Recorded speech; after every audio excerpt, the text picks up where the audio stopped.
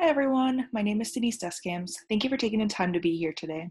I'm going to be talking about my time as a digital organizing intern with the New Orleans Abortion Fund. Before I begin, I'll share a little bit about myself.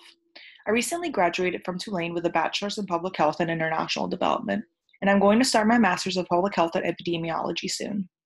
My position with NOF was supposed to be a canvassing internship, but due to COVID, we moved to a completely remote, where my position role shifted from canvassing to communications and digital organizing. However, I will only be focusing on the digital organizing campaign I worked on during the summer and during the semester for this presentation. When I first interviewed with Stephanie Bangle, the executive director at the New Orleans Abortion Fund, she mentioned started a digital organizing campaign with an intern in northern Louisiana. And although I was really excited, I was unaware of how, in such a short period of time, we would be able to create a campaign that was successful. It was difficult to conceptualize the scope of our work. But this then bred light to No Youth Action.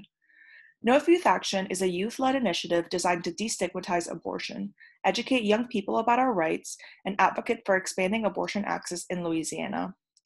In just 2 months, we were able to reach over 1,500 people about the importance of abortion care in Louisiana. But by the end of the semester, we had almost reached 2,000 followers. My co-organizer Cassidy and I were creating graphics, toolkits, reaching out to different organizations and individuals, and overall working relentlessly until we officially launched the campaign. We usually covered a plethora of topics, some of which focus on destigmatizing abortion care and others that were just purely informational. In the slide, there's 3 different informational graphics that were posted on our page.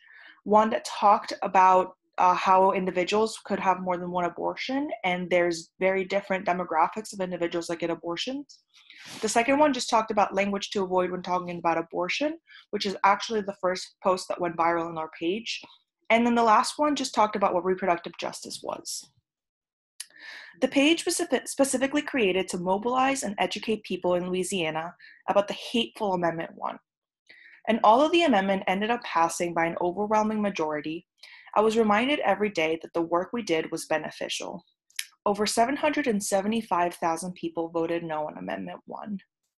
And that number gave me the confidence to say that the work we and countless others organizations did are changing the landscape of reproductive rights in Louisiana.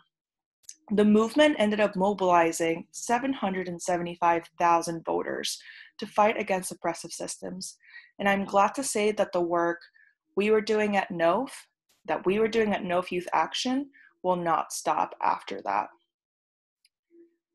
I wanted to showcase the immense amount of work Cassie and I put into this page by showing you the video of the page itself. So here you're able to see how many graphics we posted and the type of content that we would include. As I created graphic after graphic and attended meeting after meeting, I forgot to stop and appreciate the campaign itself and how those long hours of work were paying off. So after our first post went viral, ultimately leading to very important organizations and individuals within the reproductive rights and justice world to notice us, I learned 3 very important things. The first one was to always create original, relevant content. Cassidy and I would work hours on end researching and creating graphics that are informational, but they still appeal to a very young audience, and it has paid off. Our first viral post, which was language to avoid when talking about abortion, as I previously mentioned, has been reshared by pages like the Iowa Abortion Access Fund and Shout Your Abortion. And even when it seems like we were working towards nothing, it always paid off.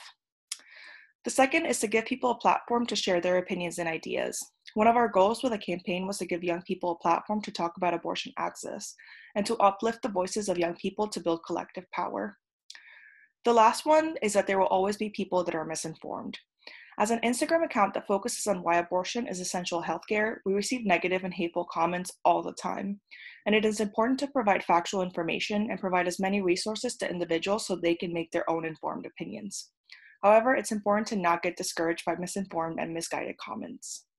Although my time with NOF came to an end recently, and it was an incredibly bittersweet moment, I'm thankful for the opportunities NOF has presented me to not only expand my knowledge about reproductive rights, but to share this knowledge with a plethora of individuals across Louisiana and the United States. Now that I'm graduating from Tulane and my time with NOFA is rapidly coming to an end, I can look back at my internship and feel immense pride, not only in the work I have achieved, but in the dedication, love, and compassion all of my coworkers put into their work every single day. And I'm immensely thankful to have been part of the team, even if it was just for a short amount of time. I would like to give a special thank you to my supervisors, Stephanie and Catherine, who were an incredible inspiration and provided much needed mentorship during my internship. I would also like to thank my co-organizer, Cassidy. Without her, this project would have been impossible. Lastly, I would like to thank Claire Daniel, Newcomb Institute, and the Donna and Richard Esteves Fund for giving me the opportunity to work with such an incredible group of individuals.